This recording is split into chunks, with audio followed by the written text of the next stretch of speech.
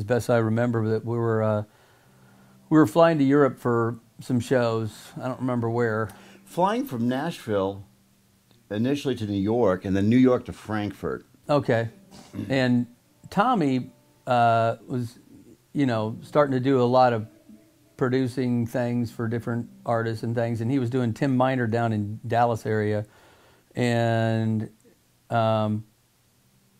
Tommy's got, like, God stuffed his brain with creativity and gifts and things, but it, like, just took over his whole brain. So the administrative side of his brain is non-existent, pretty much, almost. And I think Tommy sitting here, Tommy would go, dude.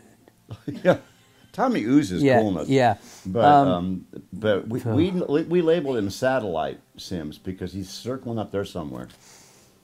So actually, he was in Dallas, and Chris McHugh called him the day before and said, "Tom, yeah, man," said, "Where are you?" I said, "Oh man, Dallas." I said, "Well, you know that we're going to Europe tomorrow, right? You know we're flying out at noon to Europe tomorrow through New York, then to Frankfurt." Oh man. Well, Tom, where are you? Dallas. He said, "All right. Well,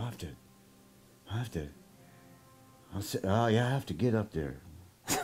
So the next morning, So the next morning, McHugh calls him because he's just thinking, it's Tommy. Oh yeah. So he calls him early in the morning. He says, Tom, where are you?" He goes, "Oh man, Little Rock." It's like, it's kind of halfway between Nashville and Dallas. Guess I'll just have to catch you dudes in New York. And so obviously Tommy's going to book his own flight. He is not going to make the flight from Nashville. But then he calls our road manager and says, "Yeah, Mike, could you go to my apartment, get my passport?" It's like, "Get your passport. Okay, all right. Where is it?" "Well, not real sure. In the closet." Well, and so Mike Jones, who's a great road manager, goes to the apartment. Of course, the apartment manager does not want to let them into this guy she's never met into Tommy Sims' apartment to get a passport. It's like, yeah. Finally, she convinced him of the urgency. I don't know if they called Tommy or whatever. Anyway, she let him in. Mike found Tommy's passport in a shoebox filled with $800 in his closet. Like he's doing a drug deal or something, right. What? So anyway, we go to the airport. We fly to New York, and it's international flights. You're supposed to board at least. You're supposed to be there 2 hours before. Start boarding an hour and a half, especially if it was a Lufthansa flight, I think.